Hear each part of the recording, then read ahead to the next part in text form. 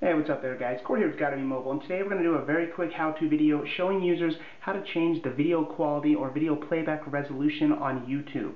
Now YouTube for Android hasn't had this option available. It was either just HD or nothing. It was just one setting that either gave you kind of a default terrible video playback experience or HD. So if you didn't have 4G LTE or a Wi-Fi connection, sometimes your experience viewing videos on YouTube was quite awful, to be honest. But instead here, usually you tap this 3 buttons for the menu, and the only option was an HD button. You tap that and it was all or nothing. But thankfully today, Google just released a brand new Google YouTube app to the Play Store.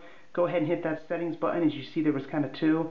You have auto, which is probably the best option for someone that doesn't use a Wi-Fi connection. We have 144, we have 240, 360, and of course 720p, which is HD resolution.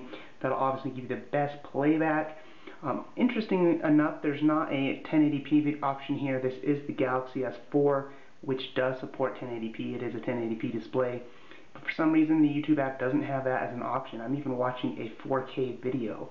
But that aside here, this is the brand new YouTube app for Android, and whether you're on Wi-Fi or regular connection or not, go ahead and hit that settings button and go into what is kind of redundant, another settings button, and you can change the quality of your video playback on YouTube. It's great for people that don't have 4G LTE or Wi-Fi, or just someone that wants a little bit more control while on a road trip or what have you. It's that simple. Tap what you like and you are done. Thanks for watching, guys.